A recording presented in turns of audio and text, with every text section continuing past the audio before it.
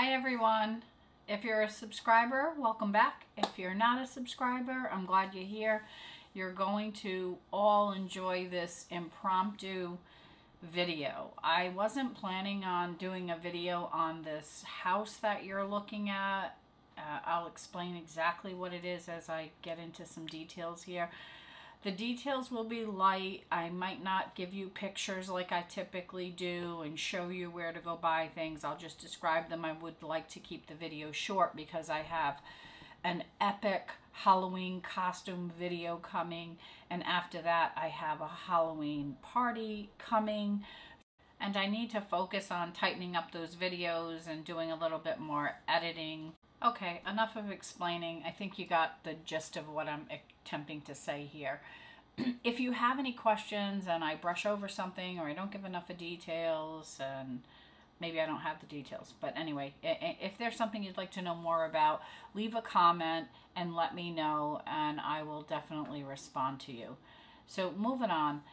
I created this partial house for the sole purposes of the trick-or-treating video that's coming. My goal was to create a realistic front of a house so that when the dolls went trick-or-treating, you could see their costumes and really get into the whole scene of everything. I enjoy other videos that just show the dolls and their costumes and maybe the backgrounds of the dollhouse or whatever else is in the background. But for me, this is the scene that I was looking for.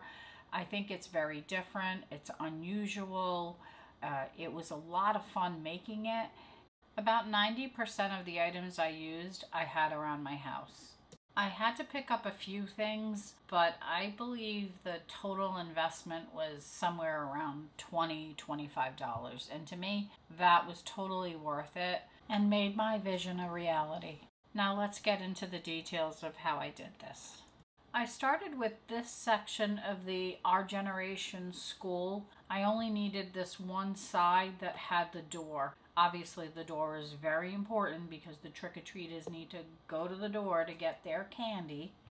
And then I attached foam board that I had around the house to give this piece height, which is why you could see all the tape. Then I attached another larger piece of foam board to the other side of the door to give it the pitched roof look. I'll be honest, I didn't have a detailed plan going into this. I just went with my gut and my ideas, and as thoughts came to me, I constructed this. So I just want you to know that I really didn't put a tremendous amount of thought into this. I had to redo things along the way, and I didn't take a lot of pictures because I didn't intend to make a video about it. So I'll just have to talk through some of the pictures of the finished product and help you get a good sense of how I put this together. The structure is 38 inches in height and 28.5 inches wide. I needed to add dimension because I intended to put a window in the front of the house and put a doll in the window and a candle in the upstairs round window. This is the section of the house that I'm showing you right now that has the pitch roof, and the side that's in the right picture is about 2 inches wide. Now let's focus on a couple of other things. The green arrow on the top here is that round window I talked about, and I had a piece of film around the house. It's clear film, looks like stained glass, and I just put that in the window. With my utility knife, I cut open a section right behind the window area so that I could put a shelf in there. Here's what the inside looks like. It's just basically a piece of foam board supported by another piece of foam board on an angle glued to the inside, and that's what the candle's sitting on. Now let's talk about this window. It's actually two windows that I picked up at Hobby Lobby, and they were $3.99 each, and I glued them together. And I cut a hole in the foam board and just glued it in there. The lace curtains just happened to be some fabric I had around the house and created curtains and painted around the edges black. So it was a pretty simple project. Also notice that I cut a section out in the back so I could access the inside window area because I taped a doll up in the window. Now let's go back to this section here circled in blue, which looks like a graveyard, but it's really a flower box, or at least that's what I think it should be, under a window, and I'm going to switch up the scene eventually and put something else in there. I purchased this little wooden box at a local store called Amazing Savings for $3. I picked up a few of them, and when I bought it, I had a different idea in my mind, but when I was building this little scene, I knew that one of these boxes would be perfect for the flower box. I used contact paper to cover the front of the black foam board, so I'm sure you could pick up a roll of that at a local store. I honestly don't remember where I got it. I've had it for a pretty long time. Moving on, what else do I need to tell you? Okay, the two areas where you could see the pitch roof there. So what I did is I cut out the triangles out of the foam board, and then I added the sides, and then I glued it to the back of the foam board. Now let's talk about the two roof areas. I picked up a bag of shingles in the Dollhouse section in Hobby Lobby for about $5.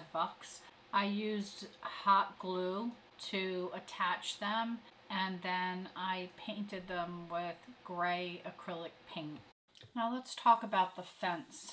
The fence didn't come like this. It's actually 4 pieces that came in a package from Hobby Lobby. I think it was about $5 or less possibly. And what I did, and if you look in the middle of the picture, you can see where I overlapped 2 of the pieces and just glued it together. And ta-da, we have a fence. I think it turned out nice. What do you think? Let's talk about these 2 columns, I guess I'll call them, holding up the awning over the door. Actually, I didn't need these columns to hold up the awning or mini roof or whatever you want to call it over the door area. I wanted it added because it just seemed to add a better effect. So basically what this is these 2 pieces of wood I found at the craft store, and I trimmed them to the size that I needed and painted them black.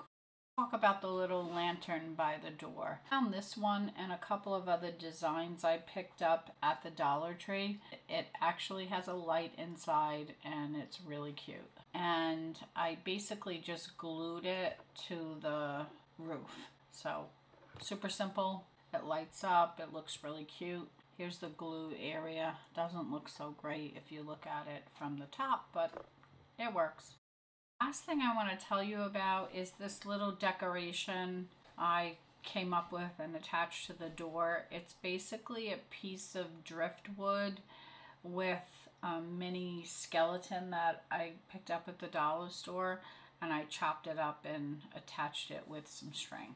So really not too much to it and pretty easy to make. I think I covered everything, but if there's something that I missed and you want to know more about it, drop a comment below and let me know, and I will get back to you. Many of the items you see in the front yard are items I've either had for quite some time and honestly don't remember where I got them, or items I recently picked up at the dollar store. And here's Grandma, ready for the trick-or-treaters with 2 buckets of candy. If you liked this video, please give it a thumbs up. Your support helps my channel grow, and also leave a comment if there's anything you want to ask or anything you liked about this video. I would really be interested to get your feedback.